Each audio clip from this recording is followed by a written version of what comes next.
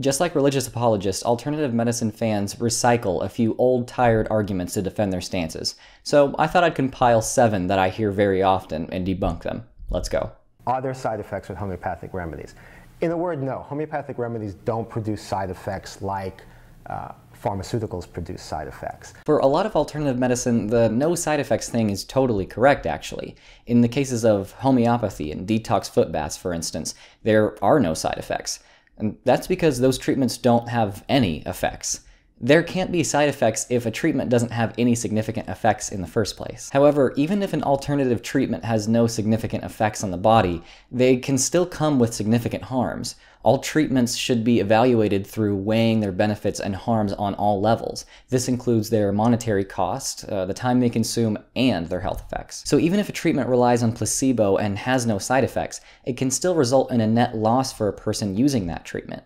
The expenditure of time and money on a treatment that hasn't been demonstrated to work is more harmful to the user than it is beneficial. It's just a waste. Another angle on this assertion is this. The way we know an evidence-based medication's side effects is because it's been tested. The side effects on a medication's label are all those that have been observed in clinical trials. The extensive research behind conventional evidence-based medicine is actually the reason for side effects being known and listed. So some people think that many alternative treatments have no side effects, and that's because no clinical trials are required to sell any type of alternative medicine. Side effects could be there, but we don't know that because of lack of testing. Or maybe that substance actually does nothing either way. Still, using an alternative treatment can be harmful time and money-wise, even if it doesn't have any side effects. What I experienced with homeopathy was absolutely incredible. I started noticing my anxiety would go away, my depression would go away, and I was so excited to share this with my patients. I believe in the depths of my heart in the power of naturopathic medicine. I have seen the impossible. The body is so brilliant in its ability to heal itself if we just honor and respect it. Personal experience is not a reliable source of evidence because it's subject to all kinds of bias, like confirmation bias, where you notice and remember things that confirm what you already believe and ignore anything that conflicts. If you don't have some kind of controls to eliminate bias from the equation, your observations will always be skewed and unreliable. There's also something called the placebo effect that could be involved in a lot of experiences of symptom relief. Basically, you really could have experienced relief from certain symptoms after using a certain alternative treatment, but the effects could have just been a result of your expectation of those effects. That's why in clinical trials of any given drug or therapy, scientists set up controls to prevent bias and achieve more objective results. They also compare observed effects to those achieved purely by placebo to make sure that their treatment is really effective. Also, personal experiences of one person often contradict the personal experiences of others. You say that in your experience, lavender oil cures headaches. Well, my experience doesn't say that.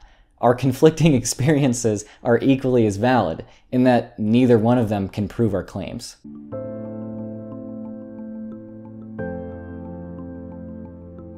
It's really fascinating that we have the molecular science and the understanding today how essential oils do work on a molecular level. Did you know that essential oils are referenced more than 300 times in the Bible, and they were used as really the most powerful form of medicine during that day? And so essential oils were revered in the Bible. They were used for everything, and that's why I know myself, Jordan Rubin, we love using essential oils for ourselves, our families, and for our patients on a regular basis. This does not imply that something works. Like I said, personal experience can be the result of bias and placebo, even on the level of an entire culture.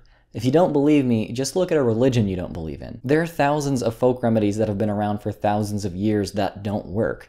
Do you think drilling holes in someone's head relieves them of evil spirits that cause headaches and even depression? No. But that's been around for thousands of years. Also, for the thousands of years that your folk medicine of choice has been the only option, why was the average age only about 40 or so?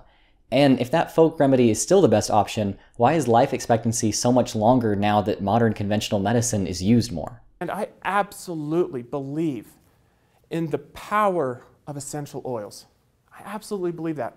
Not only as being able to see it firsthand, the testimonials, and to see how it has changed people's lives, but also as an unbiased scientist looking at the thousands of articles published across the course of history.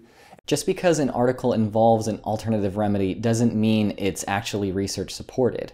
Just because there's a positive result doesn't mean it works. Just because a study is well designed doesn't mean it's proven. To be properly research supported, an alternative remedy needs to have at least one, if not a few, systematic reviews or meta-analyses of several well-designed, randomized controlled trials in favor of the remedy's efficacy. Those meta-analyses then have to be subject to further peer review. That's a huge order to fill for any substance proposed to have medicinal effects, but that's exactly what therapies used in conventional medicine have to undergo before being used and accepted. I've had a lot of people make claims on my essential oils video that essential oils are research supported. Nearly every one of those people said, just search essential oils on PubMed.com and you'll find several hundreds of articles involving essential oils. And that's true, you will. But it's obvious that those who make those claims don't understand my previous point. First of all, PubMed is just an archive for medical articles both good and bad. There's some useful stuff on PubMed, but there's also the original study showing the now debunked link between vaccines and autism. Just because it's on PubMed doesn't mean it's good science. Also, the vast majority of articles about essential oils on PubMed are small sample preliminary animal trials or just involve dripping essential oils onto bacterial colonies in petri dishes to see if they're antimicrobial. If that's your standard for what is and isn't medicine, then tequila is just as much of a cure-all as any essential oil. If every girl in this country took 200 micrograms of selenium, in one generation we'd eliminate breast cancer by 82%. That's a big number. Why aren't we doing that? Because medicine in the United States is a for-profit industry, and most people are completely unaware of this, and most people bow down to the altar of MD-directed high-tech medicine. Yes, pharmaceutical companies are businesses. They are out to make money. Sometimes, or a lot of times, they become corrupt and behave unethically.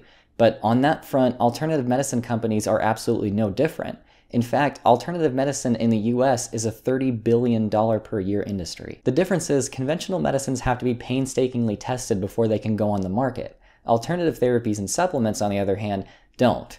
Like, at all. It's so easy to sell supplements that even Alex Jones can pull it off. InfoWars has developed, with top researchers, top chemists, top scientists, top doctors, things like Anthroplex. Ladies and gentlemen, Anthroplex is the newest addition at InfoWarsLife.com. Read the facts for yourself at InfoWarsLife.com, see the informational videos, and find out why the compounds in here are absolutely designed and are on record to be some of the best shots we've got at countering and blocking the globalist operations. So what sounds more vulnerable to corruption? A multi-billion-dollar industry that's required to subject every single one of their products to rigorous testing, or a multi-billion-dollar industry that can put any unregulated substance on the market alongside nebulous claims of balancing and detoxification?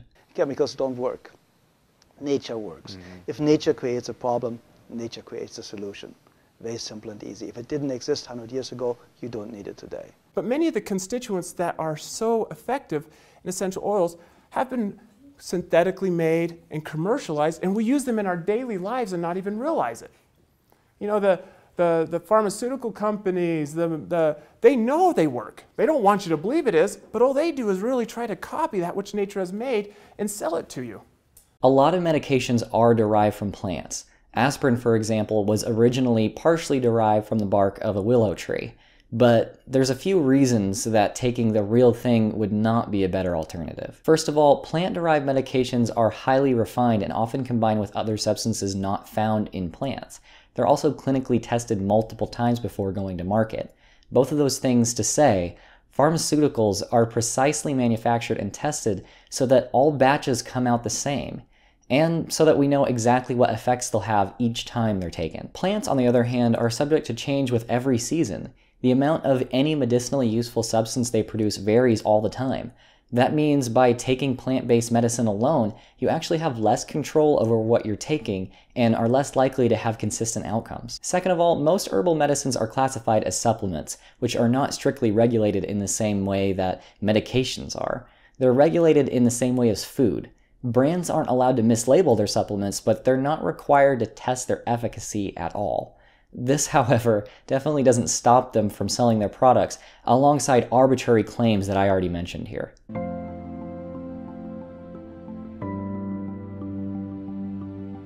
molecular shapes and sizes of the molecules of essential oils are so compatible with our human body, and that they fit the receptor sites on the cells so perfectly.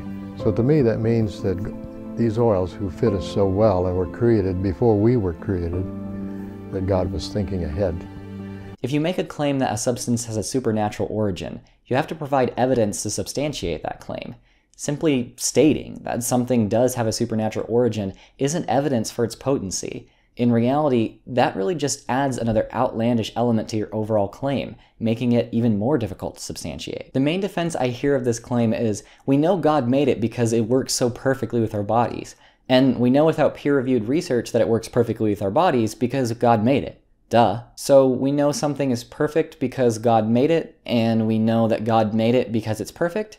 That's a circular argument. It doesn't work. Now, if someone argues that a naturally occurring, research-supported medicinal substance was created by a divine being, then the burden of proof would be on them to demonstrate any supernatural elements to that medicine. But to my knowledge, and I think to the knowledge of the greater medical community, that's never been done. As a philosophical naturalist, this is because, in my opinion, all that could ever be demonstrated to exist is definitionally natural. And, you know, because God is about as real as Ravi Zacharias experienced studying quantum physics at Cambridge. I studied under John Polkinghorne at Cambridge University. You probably know the name. One of the world's leading quantum physicists. But is it true?